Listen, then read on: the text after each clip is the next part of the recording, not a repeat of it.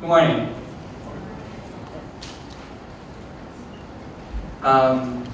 It's our dream actually to try to create a sustainable city. At the very beginning, we were talking about livable city, we're talking about carbon reduction, so low carbon city, and then we're talking about sustainable city, make everything sustainable. And this is our dream actually, and we try to do a lot of things. Of course, we are facing some challenges and problems and issues, of course. And the most important thing is that you need to get the momentum from citizens' participation, and that's the key. In Taiwan, we believe there's a culture, it's like to see is to believe. Unless we see something solid happen, we're not going to believe you, we're not going to buy you, because you're politics. You know, we don't trust politics. That's what's happening in Taiwan, this idea, this concept. So when you're talking about sustainable city, definitely face some issues and the problems and challenges. And it's our dream and potential. We want to create actually the clean city. And we have a main river here. Water is a precious resource. We want to use that resource effectively and efficiently.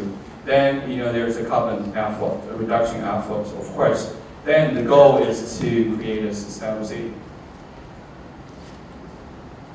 You know, the definition of sustainability, of course, people have different definition about sustainability. Basically, habitable environments, and then sustainable economic development, and appropriate use of resources more than just reduce, reuse, and recycle. I mean, appropriate usage of resources. When you say how to obtain a sustainable city, you're talking about clean air, clean water, clean environment, eco-friendly buildings. They talk about green buildings, of course. Organic farming, biodiversity, healthy and livable city, eco-friendly transportation, so-called green transportation, renewable energy, recycling and reuse. See, this is the riverbank. Bear in mind this picture because our riverbank was piled with the garbage before. It was seriously polluted. Unfortunately, we need to spend a lot of money trying to clean the garbage out of the riverbank. Also, we build man-made wetland, help us to cleanse our sewage water, and it's been proving effective, very effective.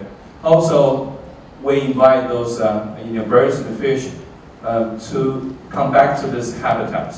It's proven very, very successful. I'll show you some numbers and species later. It's a healthy and clean city for the children and for everyone. This is our riverbank. Clean water, you can see boats, you can see people riding bicycles along the riverbank. It's a very, very nice and clean place. So people can go outdoor to do exercise. So people don't have to stay in the house watching television and eating some snacks, gaining weights. They can go outdoor, do exercise. And people love to do outdoor exercise more and more now. You can see the vehicles there. You're talking about electric cycles, bicycles, electric vans, hybrid cars, and the MRT or subway system. This is what we call the green vehicle. Okay. In Taipei County alone, we have around 3.1 million vehicles, but we only have 3.9 million residents. Okay. We have more than 2.2 motorcycles in this area. So what we plan to do is to introduce green public transit system. If people use this green public transit system more, they don't need to drive that much. They can drive less, or they don't have to drive at all. If we build this green public transit system here, and it's what we're doing now actually.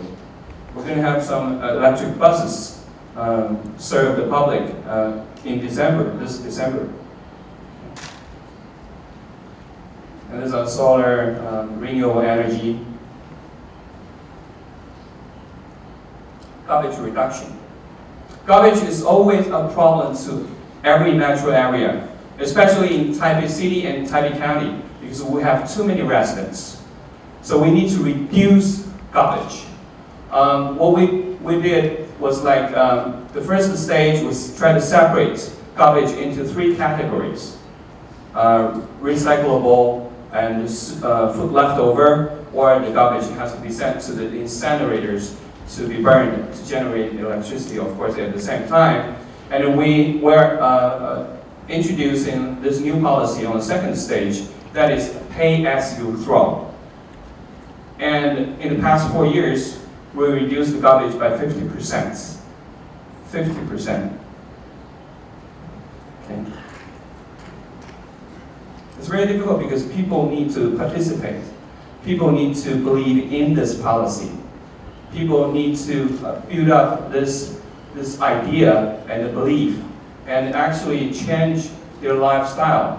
They change not to create that much garbage daily. It's like changing their habits. It's very, very difficult at the very beginning, but it's very successful now. In Taiwan, we have 25 cities and counties.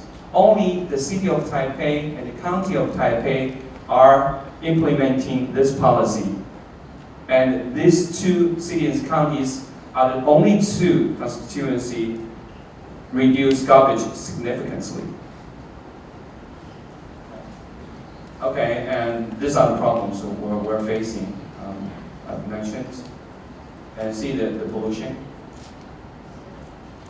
Around 25 of total Taiwan factories are registered on locations in Taipei County. They're talking about 1/4 of the total factories in Taiwan. So this is a big number.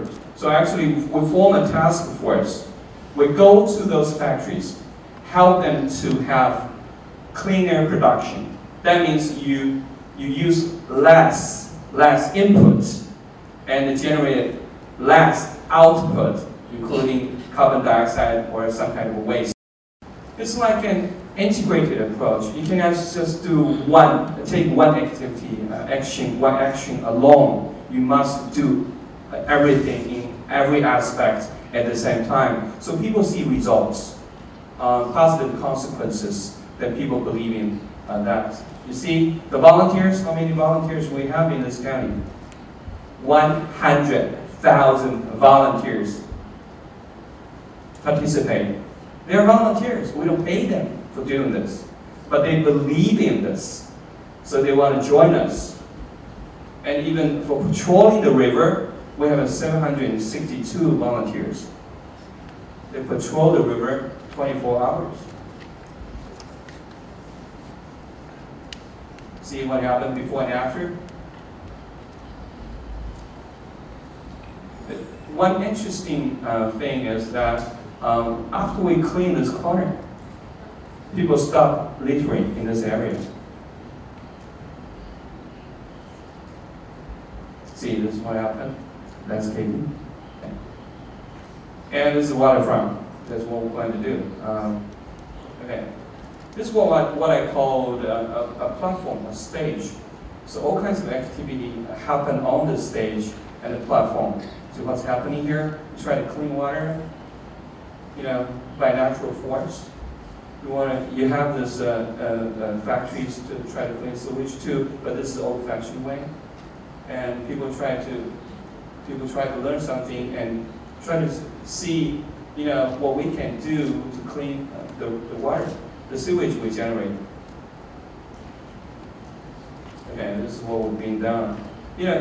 Before I inaugurated, people tried to build up this sewage grid system, but it was only like 7.2%. Now it's reaching around 35, 36%. So in the city alone, you don't smell, and less mosquitoes. It's a good sanitary system to try to build. So as to collect those sewage, these are these interceptors actually. Collectors try to collect sewage, before the sewage just be expelled into the river directly. So the river was seriously polluted. Now we're collecting all the sewage along the river bank. Then use man-made wetland and that gravel contact oxidization process size to cleanse the water by natural force. Here are the wetland along the riverbank. So after we collect the sewage along the riverbank, let it flow into the man-made wetland or that gravel oxidization sites. So after we clean the sewage, clean the sewage can just flow into the river. We even use helicopters to patrol the river, so we can monitor if there is any pollutants flow into the river.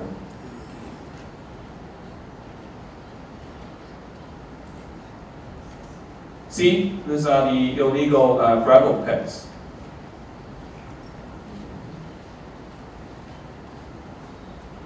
These are 300 illegal factories built along the riverbank. See the color of the river? It's in yellow. And chemicals, mud, and sands expelled to the river directly. And this is a different picture. I hope this is going to work better. Okay. See the color of the river? The water? Light blue. It's beautiful. Then we built a park after we removed all those factories. You're talking about 300 factories. Our past government dared not to touch them. But we did it. We removed those factories and we built a park. It's a very famous park in Taiwan now. And see, these are the fish. Disappeared for 20 years. But after we cleaned the river, this fish returned. So they've been disappeared for 20 years. That's what we call biodiversity and healthy water system. See the species? In 1983 till 2007, the number of species increased. And families of birds increased. In 2016 to 26 species, 23 to 57 species. You can see all these birds, all this fish came back after we cleaned the river. Well, in the past 4 years, we've won the efforts on cleaning the river, the best performance among 25 cities and counties in Taiwan for 4 consecutive years, 4 times. And the cleanest city for 3 consecutive years. See, bike lanes, 300 kilometers completed, but in the next year, we're going to complete 500 kilometers in total. Guess what? If we can, introduce green public transit system, we're talking about 100% green, and the people drive less, guess what's going to happen?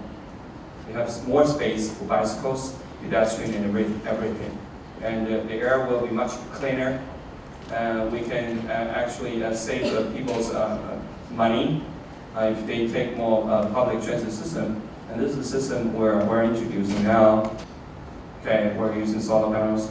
Well, incinerators, of course, try to burn garbage and generate electricity at the same time. There's a bus station using solar panels. There's a house using solar panels.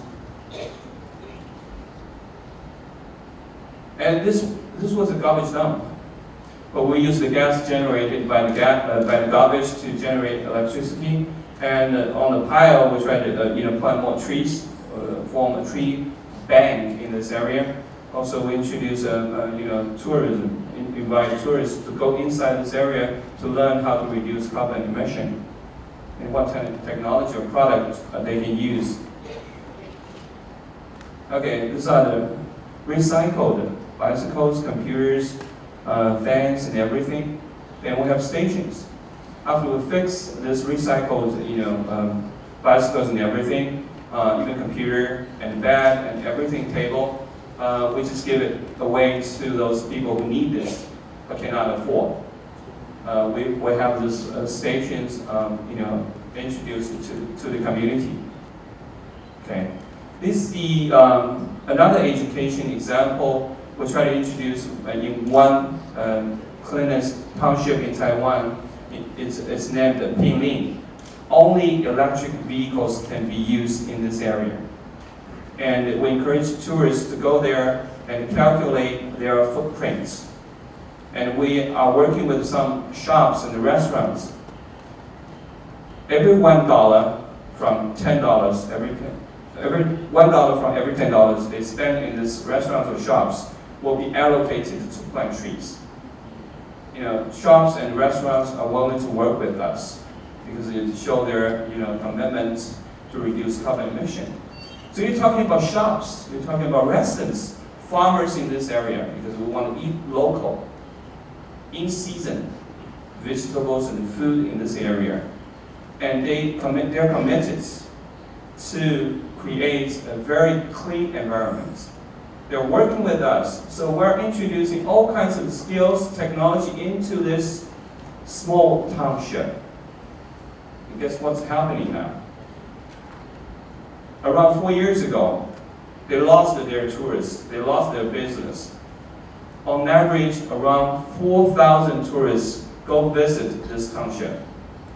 It was a drop, big drop from 23,000 tourists per month to 4,000. After we introduced this low carbon tourism into this area, the number of tourists increased to 28,000 per month now. This is the wetland tourism. We invite people to visit wetland, so they understand what wetland can help us to clean sewage and see the biodiversity, eco-diversity in this area. This is the car we use in that area. See how beautiful it is? Remember, it was a garbage dump. It was a garbage dump. See here? Green architecture, green transportation, green energy, recycling resources, sustainable living environments. These are the 5 key categories. Thank you.